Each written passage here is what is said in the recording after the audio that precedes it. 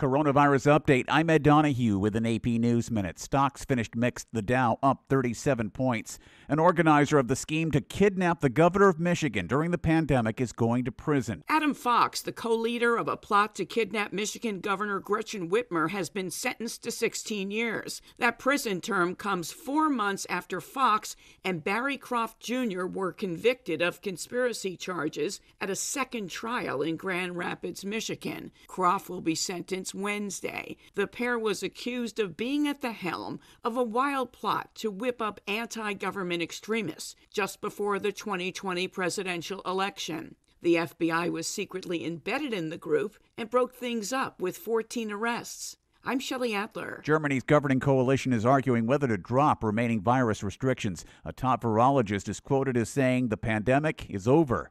I'm Ed Donahue.